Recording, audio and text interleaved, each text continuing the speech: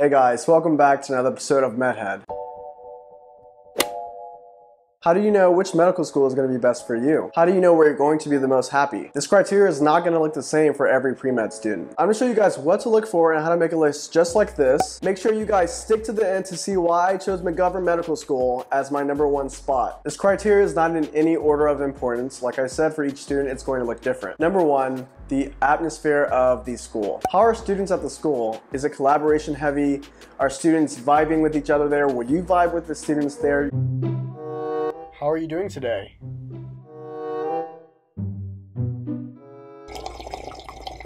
Maybe if I look over here, he'll go away. Don't you just love this school?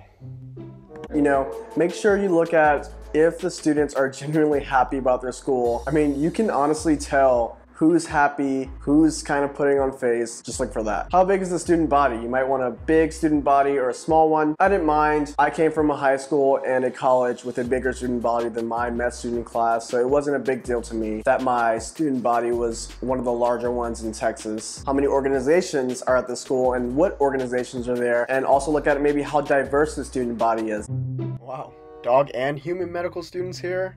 Such diversity, man. Hey, how you doing? These are the things you want to put together when looking at the atmosphere of the school. The next is the medical school campus. How nice is it? Is it trash? I'm paying for this? Where are the flowers and flowing rivers of gold? How nice or new is the campus? How many study areas are there available where you could see yourself being productive and comfortable in? What am I going to eat for dinner tonight? Some pizza and some tiramisu.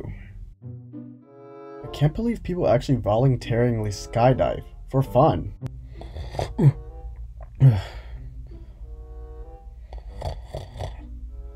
How nice or new are the facilities like the labs, the libraries, or the mock clinics where you guys are going to see standardized patients? The next is what kind of resources is the school going to provide for you or require of you? Technology-wise, can you use the laptop you already have, or is the school going to provide you with iPads and laptops? What kind of learning tools will the school provide you with, such as third-party board exam resources? Next is the med school curriculum. Are the exams in-house or board exam based? In-house based exams mean that the professor will write the test themselves, and board-based exams will basically mean that the exams are centered around some type of board certification exam like the NBME. Look at whether the curriculum is organ system based or subject or topic based. Organ system based basically means that you progress through the curriculum as if you're going organ by organ. So say that you start with cardiology, you'll learn all the biology, microbiology, and pathology of the heart before moving on to the next organ system, say the lungs, where you'll also learn the biochem, microbiology, pathology, etc. of the lungs. So you go system by system. Topic or subject based basically means that you will learn all biochemistry of all systems of the body. So you'll start with biochem, learn the heart and lungs, kidneys, biochem of all those systems before you move on to the microbiology of all those systems. So make sure you pay attention to which type these schools have, because it can make a big difference in how you're going to learn and study. Some schools like McGovern actually have a mix of the two. I mean, shouldn't do mixing? No. Some schools actually have a mix of the two, where maybe during the first semester you're going to be doing topic or subject based, and then the next semester and so on it's going to be organ system based. Make sure you guys are on the lookout for a later video on my more detailed schedule as a medical student. What kind of clinical rotations do they have for 3rd and 4th year students? Are there any really cool electives or scholarly concentrations that interest you there? How are the match rates to the residencies for your specialties of interest at that school? Where are the academic hospitals that you'll be doing rotations in like? Also, how long is the preclinical years versus your clinical rotation years? The next thing is grading system. Is it pass, fail, or does it even really matter to you? And you don't mind if it's on a honors or grading based system. And next is location. This was a big factor in me deciding on how happy I could be at a school. When you think about location, these things include things like how close to home are you and how far are you? Do you want to be close to your family or kind of really far from your family? Hello? Yeah, I'm liking Florida just fine. The med school here is great too. Wait, what? Oh, you're not moving to Florida. Like, you're not moving to Florida. If she's moving to Florida, I'm moving from Florida. Yup. I cannot believe just when I tried to get away, and it's just, oh my God, I gotta go.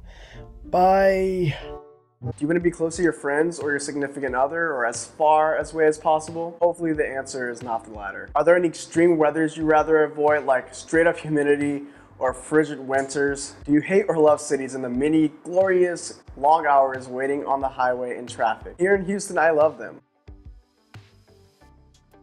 Another is research. This kind of belongs under curriculum, but how much research is available at the school? Whether you want to do research because your residency of interest is really emphasizing that, or you just really like research, this is something to keep in mind. If you don't care about research, it's not a big factor for you. And last, but certainly not least, cost. This is last because it is one of the more obvious ones, but obviously one of the most important ones. And debt is nobody's friend. At least not students' friends. And here's why McGovern hit that #1 spot for me. When I visited on my interview day, the students seemed genuinely happy, and I saw collaboration in multiple areas. I mean, it wasn't like staged happiness like, hi, I'm a student ambassador, and this school is the perfect school ever, and you will never have any problems here ever because we are happy all the time. And on several occasions, students have told me about how receptive the school is and how they try to constantly work and improve experiences for students at the school. McGovern is also a very large student body, one of the largest med student classes in Texas. And like I said before, I had a larger class size in high school and in college, and I didn't seem to really mind then, so I don't really care now. There's not really much of a medical school campus at McGovern, but it's for a good reason. You have a bunch of hospitals stacked around it. So if I'm not gonna have a campus, hopefully it's because I'm surrounded around a really big med center. As far as resources goes, McGovern provides students with lots of them, including like first aid and UWorld and other resources within their budget. I've heard multiple times that McGovern will listen to the student body and get feedback on which study tools that are the most efficient and the ones that they are going to use, and McGovern will try to find a place in their budget to give that to their students. So I think that's a plus for me. Curriculum at McGovern was a big factor for me. The grading system is going to be pass-fail the first semester of your first year, just to let students get acclimated, and the next semester, your first year, and so on, is going to be on the honors or grading-based system. That doesn't really bother me much because grades are just another motivator for me. Not the only motivator, it should not be, but it is a good way to hold me accountable. The first semester is also going to be topic or subject-based, with the next semester and the rest following being organ system-based.